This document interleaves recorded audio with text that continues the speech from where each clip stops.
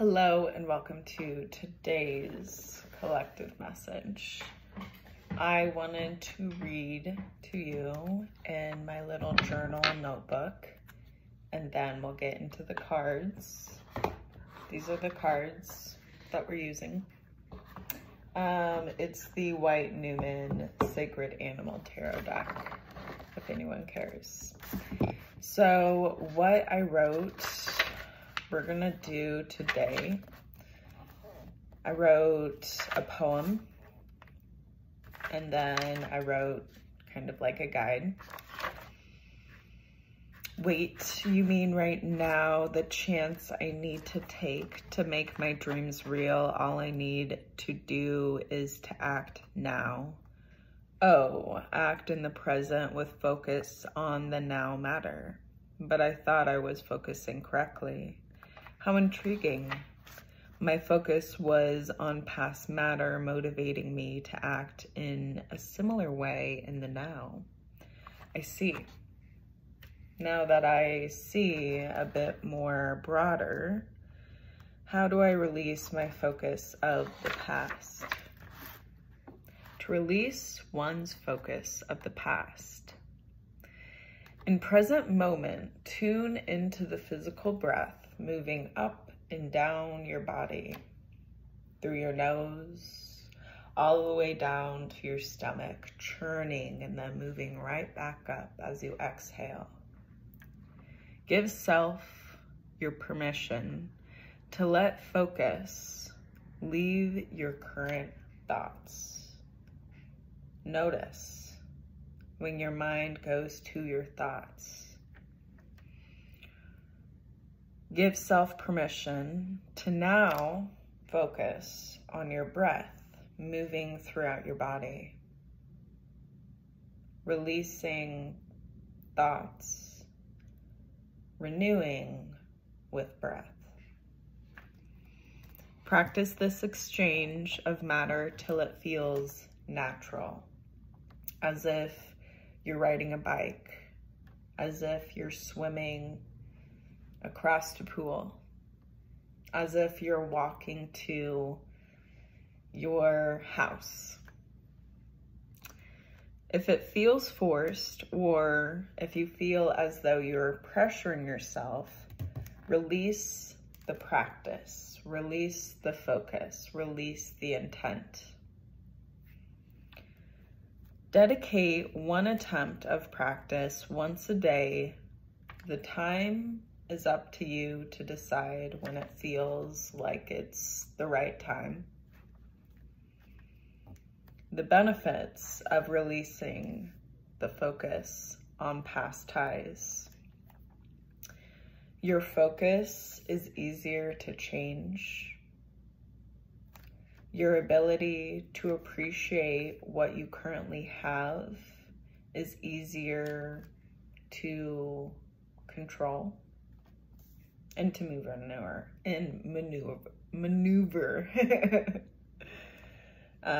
You can become aware of your authentic self as well. You can become more aware also of your present self and what you are capable of in the present self. Make action that's aligned to what you can change. The more that you are present, the more that you are aware of what you can change and what is out of your domain of change. You are prepared for more realistic and possible matter currently. You are prepared to welcome in whatever it is without putting conditions on or judgments. Anything that of the past pattern, if it would be, you're prepared to deal with that. But also you're prepared to deal with things that are not of the past matter, but are of new. Okay. What you need and what you want to have happen has room to come in now. So like if you're waiting and waiting for a new job, a new boyfriend, a new girlfriend, a new partner, new friends. What you need to do is you need to align with that self that has it with you now. And to do that, you have to release the self that didn't have it from you now and renew with the self that does have it. So that in time, with time, you can like align. Because really with time and aligning, you are collaborating with another, like this dream, right? And in the future, you already have this dream accomplished. But to do that, you had to mature, you had to wise up, you had to learn what exactly that reality is with you having that dream. And we begin with our journey towards accomplishing dreams and making our lives better with what we know at the beginning, and we learn more and more along the way. And when you improve is when you use that knowledge of what you learned and use it for you, within you. So once you're able to allow yourself to be natural with this knowledge, that exchange, and you're making it more habitual, the more that you attempt to do it on the daily is the more that you become the master of this practice of releasing the old. Because releasing the old allows you to have space for the new, for the improved, the better, the dreams to happen. Ooh, yes, baby. Okay, so this is gonna be short with the cards. Gonna be about like 10 minutes to 15.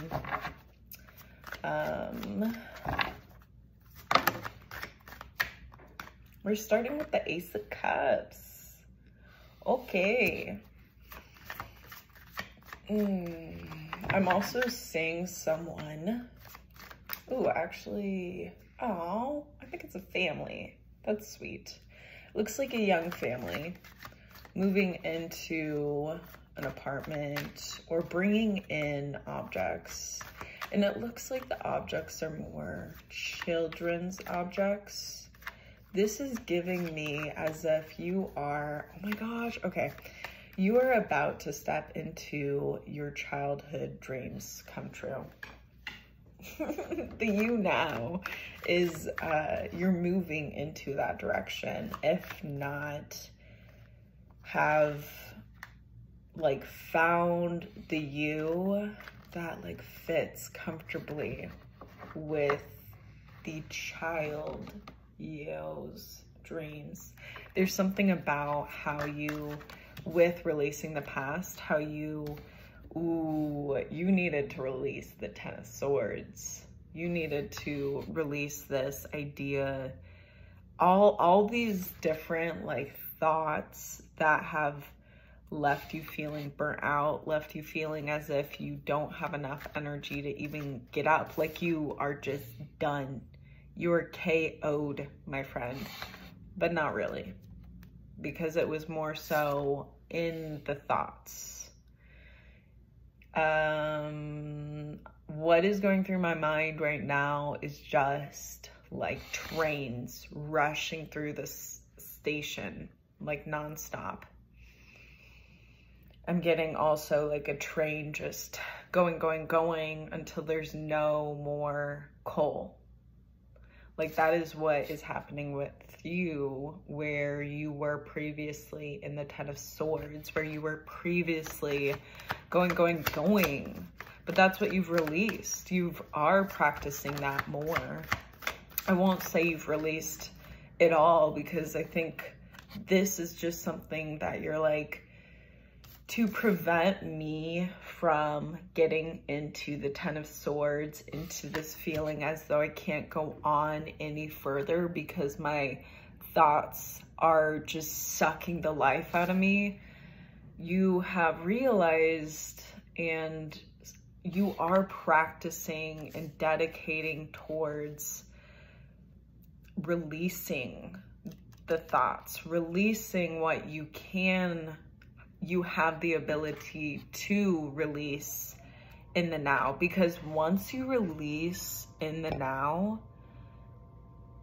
once you give yourself permission in the now to release, you have released, you have done it. There is nothing more that you need to do. The rest is up to your spirit team, to your ancestors, to those in beyond the 3D realm to help and support you out. They know more about the situation than you realize, and this releasing is also helping you release what you thought you can control before. Now you realize you can't control. So it gives you this releasing of responsibility that isn't for you. My gosh, the Hierophant. Like, you are absolutely stepping into knowing boundaries when it comes to, I'm hearing the spiritual side of you. I'm hearing that it's something like you don't even know you have it, but, or like you might know, you're like, I hope you can hear me with the fan. It's something about how you haven't really truly understood how you're like, you help in the spiritual sense more than you realize that you do. Like, this is what, in the spiritual sense, the energy you give to others around you. And I see that something about how in your spirit you want to help. Like, it's so natural for you to want to even give like the shirt off your back, the shoes off your feet to those who you know are going through it. But there's something about how now you're more so realizing you have to take care of yourself fully before you can support and take care of anyone else outside of you. The King of Cups. It's like something to do also with emotions too.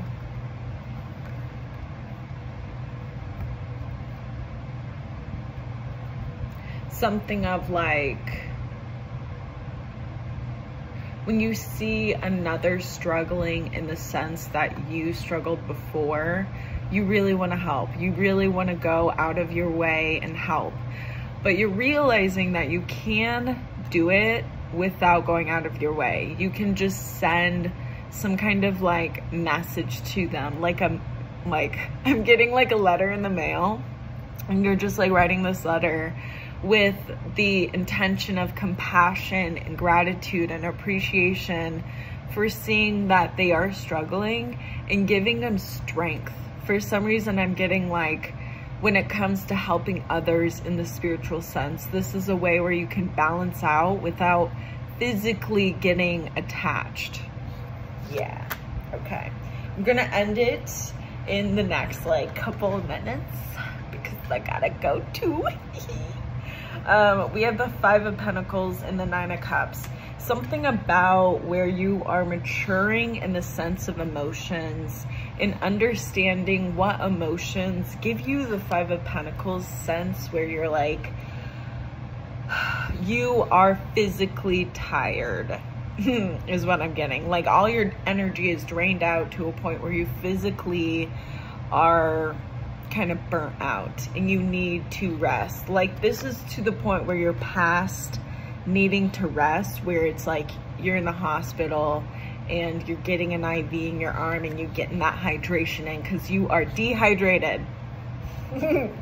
So it's, you are maturing in the aspects of not feeling so dehydrated emotionally, if you will, which is amazing. And I'm saying that this is like the kind of faucet that has that emotion running and not, is that spiritual maturity of sending that like through the mail instead of physically going and doing things.